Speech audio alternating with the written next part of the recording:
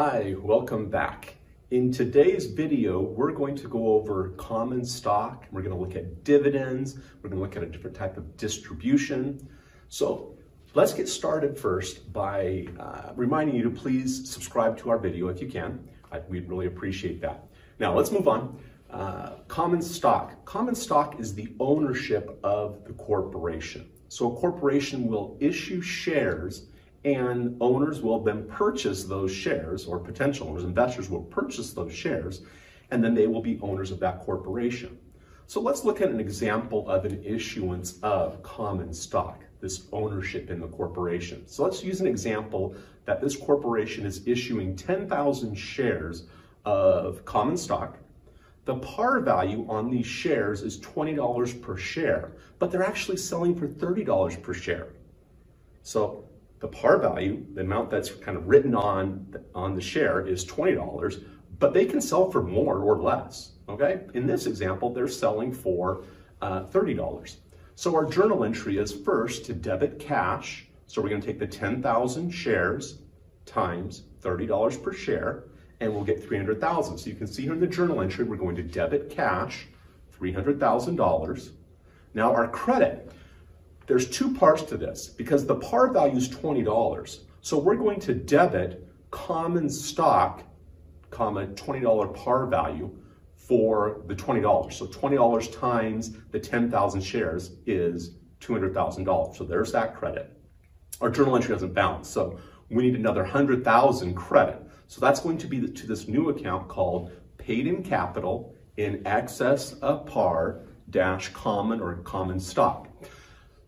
That's a long title for the account, but that's just what we use, okay? Because what we're doing is we're paying into the capital of the business. We're paying in excess of the par value. How much? Well, in this case, $10 per share in excess. So $10 times the 10,000 shares gets us $100,000. So that's our journal entry for the issuance of this common stock.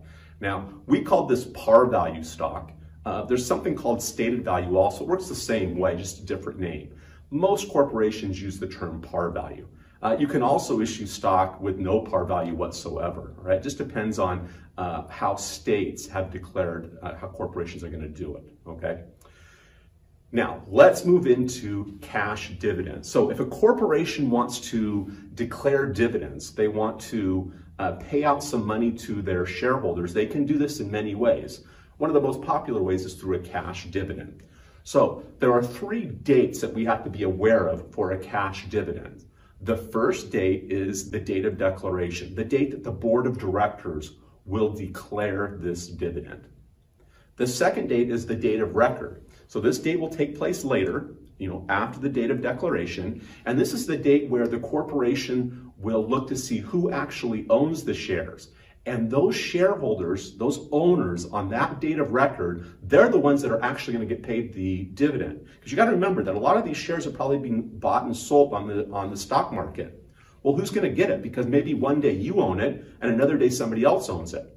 Well, the people that own it on the date of record will be the ones that will receive this dividend. The third date that we want to be aware of is the date of payment. This is the date that the payment is actually made to those people on the date of record, okay? So those people that owned it on the date of record will get this payment on the date of payment. So let's take a look at an example. Let's assume that the corporation or that the board of directors, let's assume that they declare a dividend of $10,000 on March 1st. The date of record is going to be March 10th. And then the date of payment will be March 25th. So there are our 3 dates. On March 1st, this is the journal entry that we would record. We would debit retained earnings. Now remember, a debit to retained earnings decreases it because they're going to be paying out a dividend. So they need to decrease part of the equity in the company because they're paying out money. So we're going to debit retained earnings, or some people debit dividends. That's okay. You can debit dividends if you want to. And then later when we close out our revenues and expenses, we'll also close out dividends to the retained earnings account. So you can debit retained earnings now, or you can do it later, and we could debit dividends now. So either one is acceptable. Then our credit will be to common dividend payable, because we're not paying it yet, but we're going to record a liability. So that's where we're going to credit common dividend payable $10,000. Now the date of record, I said, was March 10th. So whoever owned the shares at the end of the day on March 10th are the ones that are the people or businesses that are going to get this dividend. Then on March 25th is the date of payment. So on the date of payment, we have to eliminate that liability. So we're going to debit common dividend payable, $10,000, and then we're going to credit cash because we're actually paying the dividend out. All right, so that's a cash dividend. So another type of dividend is a stock dividend. And this is when the corporation, instead of paying out cash to their shareholders, they pay out a dividend in stock of that corporation. Now, there are two different types of stock dividends. We can have a small stock dividend and a large stock dividend. Let's look at each. A small stock dividend is when they pay out 25% or less of stock that is currently outstanding in that corporation. So for example, if they have 10,000 shares outstanding, then if they distributed 2,500 or less, that would be a small stock dividend. So we're going to use the same three dates, the date of declaration, the date of record, and the date of payment, but instead of cash, we're going to be doing this according to a stock dividend. So let's use this example. Let's say that they're declaring a 15% stock dividend on April 1st. For those people that are owners as of April 15th, that's the date of record, and the distribution date will be April 25th. All right, so more information we need to know. There are currently 10,000 shares outstanding. There may be more shares, but the only ones that are outstanding right now are 10,000 shares.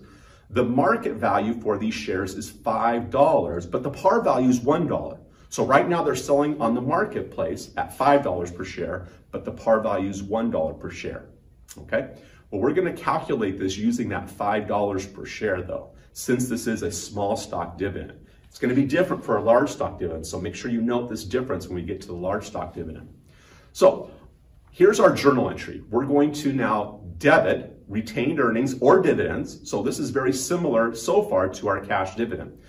We're going to take that $5 market value and multiply that by the number of shares in this stock dividend. Well, the number of shares is the 10,000 shares times that percentage that I gave you. And that percentage was 15%. So 10,000 times 15% is 1,500 shares. So 1,500 shares times the $5, which is the market value right now, gets us 7,500. So that's the amount that we're going to credit in our journal entry. So you can see here we're going to debit retained earnings or dividends. Remember, this is very similar to our cash dividend journal entry. We're going to credit common stock dividend distributable. Okay, so that's a new name for us, right? So this means that we're going to be distributing common stock, but we haven't distributed it yet. All right, so we can't credit the common stock account yet because we haven't actually issued them. So it's a distributable account. All right, and that will be for 1,500 because we're going to take the 1,500 shares times the par value. So we're using this account at its par value. Now, the excess amount of par is $4 per share. The 5 minus the par value of 1 gets us $4 per share. So we're going to take that 1,500 shares times the $4 per share, and that will get us $6,000. So we're going to credit paid in capital in excess of the par dash common stock. Okay, so that's our journal entry on the date of declaration. The date of record, there's no journal entry. Okay, remember, we need no journal entry on the date of record. The corporation is just going to see who owns the stock on that day because those are the people that will get this dividend. So then on the date of distribution, we have to eliminate this common stock dividend distributable. So we will debit that account, the $1,500, and now we will credit common stock $1 par value for the $1,500 because now these shares have been distributed to the owners of record. So that's a small cash dividend. A large cash dividend is when we're going to distribute more than 25% of the current shares that are outstanding. Right? So let's take a look at this example. Let's say that we have a 30% stock dividend on June 1st. The date of record will be June 8th, and the date of distribution will be June 15th. There are currently, in this example, 10,000 shares. The par value for this example is $2. So this is a different corporation, right? Even though I'm using the same number of 10,000 shares. It's a different corporation because the par value is $2 par value per share. Okay, well, if we're distributing 30%, then we're going to take 30% times the 10,000 shares. That gets us 3,000. This is a large stock dividend. We're not going to look at the current market value. We're going to calculate this journal entry using the par value and the par value only. Okay, we're not going to do any paid-in capital in excess of par. So in that sense, this is actually easier for us. All right, so on the date of distribution on June 1st, we're going to once again debit retained earnings or dividends, and we're going to debit it $6,000. Because remember, it's 10,000 shares, 30% is the dividend, so that's 3,000, but the par value is $2. So 3,000 shares times $2 par value per share gets us the $6,000. And then our credit will be to that same account, common stock dividend distributable, 6,000. Then the date of record, there's no journal entry, but we will make sure that we know who owned the stock at that date, because those are the shareholders that are going to get this stock dividend. And then on June 15th is the date of distribution, so we have to eliminate that common stock dividend distributable, $6,000. We're now going to credit common stock $2 par value for $6,000 because now we've issued those shares. Now we're going to look at a stock split. A stock split is different than a stock dividend because what's going to happen here is we're going to split our stock. So the corporation is going to call in the shares and then reissue additional shares to those same shareholders. Okay, so it's a distribution of additional shares to shareholders of record on that date. All right, so let's look at this example. Let's say before this stock split, we had 10,000 shares.